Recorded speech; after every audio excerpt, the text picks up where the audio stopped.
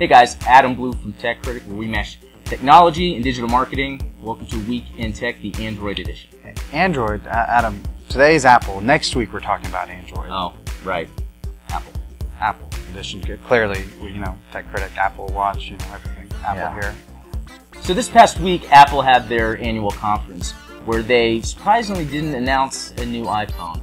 No, Adam, again, they did announce a new iPhone. It's just not much different than the last one. It still looks the same, so you will get confused. Yeah, I guess, how else are they going to fund their moon base? Alright, so Apple has announced some new watches, really not much different, except that they do have a rose gold color.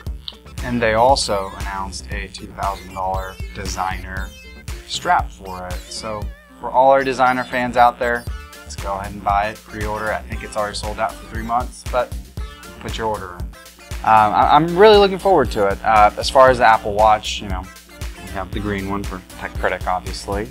Up next was the new iPad Pro. It is a 12-inch iPad. It's apparently the next best thing. They have a A9X processor on it, which is leaps ahead from the last one. But other than that, it's not much different. 12 inches. It also has a keyboard now, Apple announced. It is the best keyboard ever. Although I think, what was it, Logitech? They make one? Right, there were some third-party keyboards out there, but people want the official Apple-branded accessories. And actually, speaking of accessories, they've announced the Apple Pencil, which is a stylus, and I'm actually glad they did. It's been expensive using Sharpies. Up next was the new iPhone. I have the iPhone 6 Plus. I looked at the new one. It looks the same. Some of the features on the new iPhone were, what was it? The 3D touch. So there's Force Touch on the Apple Watches, and they wanted to bring that technology to the iPhone. This actually allows contextual commands. If you were to hold down your finger on an app icon, let's say it will bring up a menu to allow you to jump into actions quickly instead of loading the whole app.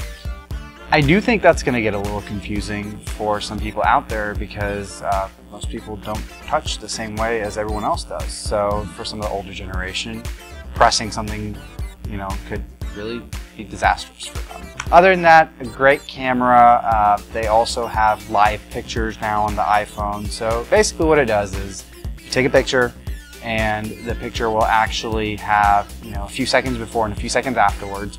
So you can actually click it and relive that moment, as Apple would put it.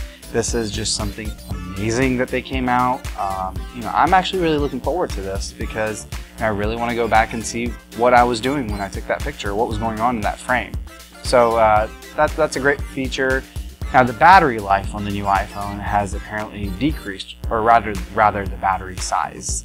The word is it stays the same because of optimization, but we'll just have to see when they come out. We don't have our hands on the new watch or the iPhone, but we will be getting some in for review in 2 weeks, obviously the day they launch, so we'll be the first one to tell you guys how that works out. Alright guys, thanks for watching, and you know what? Why don't you leave a comment or tweet us and tell us what you think about the Apple conference or what you liked from it. Because we really like to hear what you guys think about it.